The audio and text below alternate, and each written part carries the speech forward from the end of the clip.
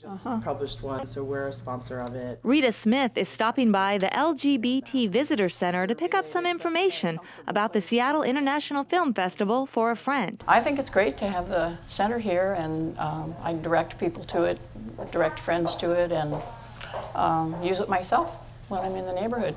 Located inside the First Security Bank on Broadway, she's been here several times, but says some of her friends have been a bit confused by it.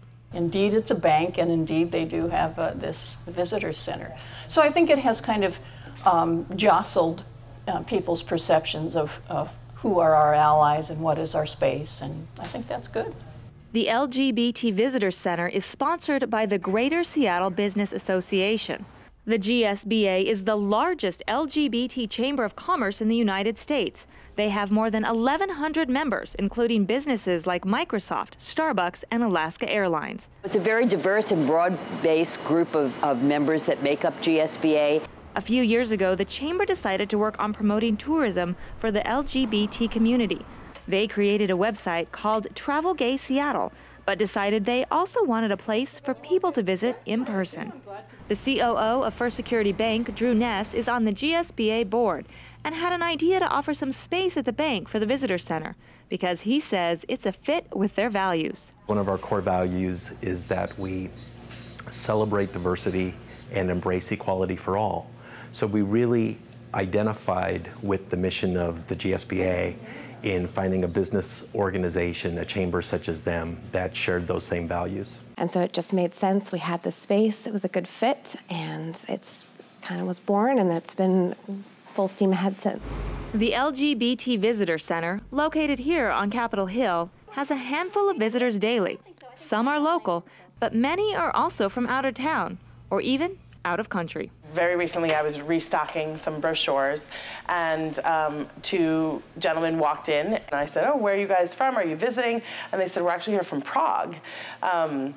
So that was exciting. They had just gotten to Seattle and had heard about Capitol Hill and came up here and wanted to sort of see what the Visitor Center was all about. The GSBA has big plans for the Visitor Center. They want to recruit volunteers so there can be someone here in person to help direct tourists and answer questions about their plans.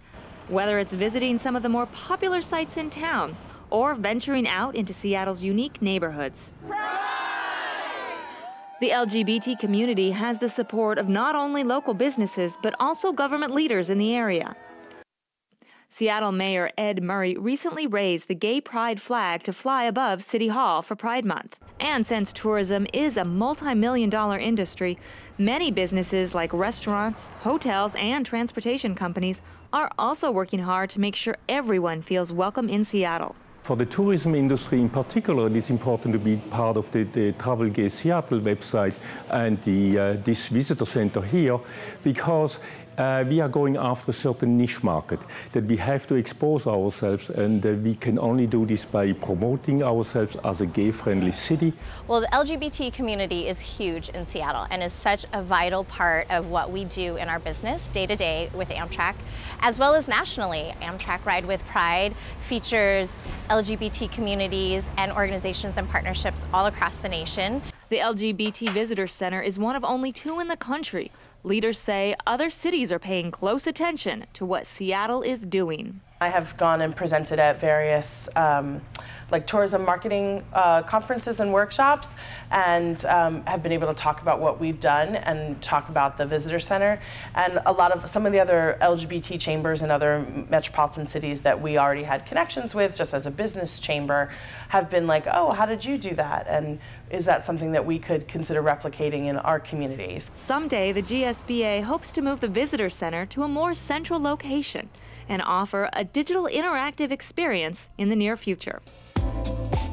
It's all part of the group's hope of reaching more LGBT visitors and locals alike who are looking to explore Seattle. And we're trying to say this is a great opportunity. It's a way to bring in members who are in the hospitality and tourism industry, but it's also a way to show your economic clout in a region, because tourism brings in great revenue to cities. As part of the space, we take great pride in being part of the visual representation of the city. So we're part of the skyline, and when you think of Seattle, you generally think of the Space Needle. So we're happy to be part of that civic pride. We want to make sure that, as part of Seattle, that civic pride, we're open to all visitors, and we're open to everyone to come and enjoy Seattle. Watch CityStream Thursday nights at 7 on the Seattle Channel, or get video on demand and podcasts anytime at seattlechannel.org.